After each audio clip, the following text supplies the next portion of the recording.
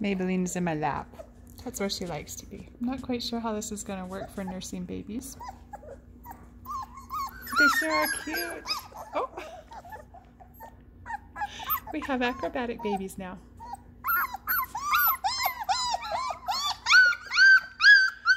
They are now 3 weeks old. And at this stage, they can see, they can hear, they can get around. And so they're like constantly, if they're not sleeping, they're very often talking. Because they just have to tell everybody all about it. All these new and exciting things. Huh. It's a little bit dark in here right now, isn't it?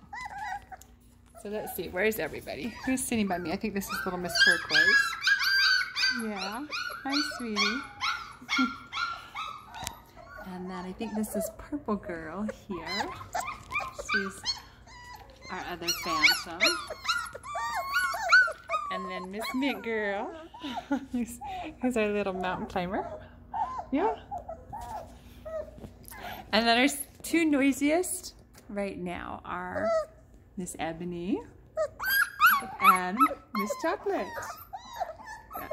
Miss Chocolate's really outgoing at this point. When I bring them new things, she's also the most talkative. When I bring them new things, she is very curious, comes up to it right away. Everybody else needs a little bit of time. And then there's Mr. Blue Boy. He's just so mellow. And he's pretty quiet. Has been, I know. Oh, I'm sorry. Yeah. Yeah. There's just always something, huh? Yeah. They're just like, they want to be everywhere all at once. And they're sad that they can't. Hi. Yeah.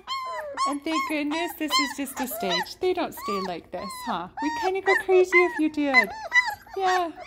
Because it's very loud. You're very sweet, but that's very loud, baby girl. And thank you, Turquoise, down here being stepped on right now. She's quiet.